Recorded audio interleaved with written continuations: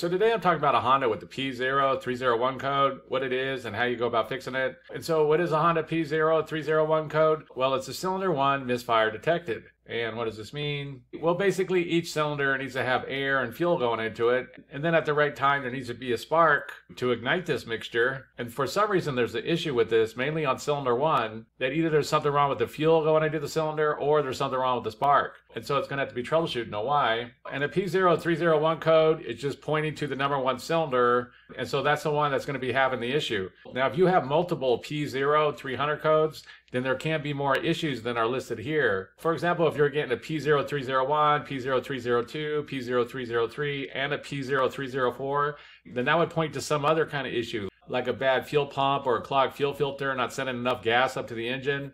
But if you're only getting a P0301, then that's only going to apply to this specific number 1 cylinder. And those are the things I'm talking about today. It's just the P0301 code. And so what could be some causes of this? Well, you could have a bad spark plug or a bad spark plug wire going to the spark plug. You could have a bad coil on cylinder number 1 or some kind of issue going on with the coil. There could be a bad injector on cylinder number 1. And if you have an older Honda that has a distributor cap, then there might be some kind of issue going on with the distributor cap. And mechanical problems can also cause issues, but that's not very common. Usually when you get this code, there's going to be something either going on with the spark or the fuel. But keep in mind, sometimes the mechanical problems can cause issues. And so how do you go about troubleshooting a Honda with the P0301 code? Well, the first thing to do is locate that cylinder number 1 on your particular engine, since that's the one having the issue. If you Google your vehicle, your year, your engine, and things like this, and look at the images, you'll usually be able to find out what the firing order is and the cylinder location on your particular Honda. But the first thing to do is to find that cylinder number 1. Once you locate that cylinder number 1, there's a few different ways you can troubleshoot this. One of the first things to do is to check for spark and be sure you're getting spark at that cylinder. There's a few different ways you can check for spark. One of the ways I like to do it is I use one of these spark test tools. These are real low cost. You get these for like less than $10 on like Amazon or eBay.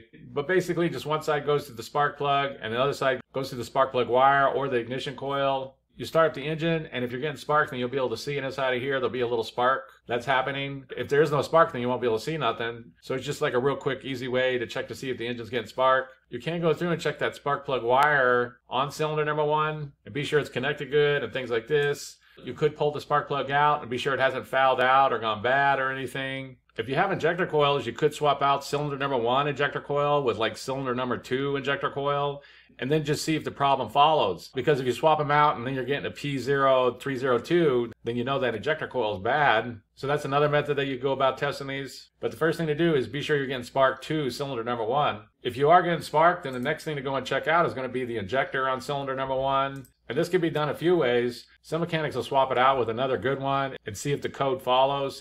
If you have a multimeter, you can check the one next to it, a known good one, and see what the resistance is with ohms. And then check that injector on cylinder number 1 and see if it's close to the known good one. Because if it's not close, if it's something really high, or if you're not getting no ohms at all or something like that, then you know that injector's bad. It could still be clogged up, but that's one method to go about checking it. Like I said, there's some different ways you go about testing the injectors. And one thing to keep in mind is that the wiring going to the injector, if there's anything wrong with it, open, short, bad connection, then it can cause the same symptoms as a bad injector. So be sure to keep that in mind. And so that's basically it. I just wanted to give a basic overview of how you go about fixing a Honda with the P0301 code. If you have anything to add, please comment down below. If you have any questions, ask me and I'll try to answer them. If this video helps you, please click like, please click subscribe, and have a good day.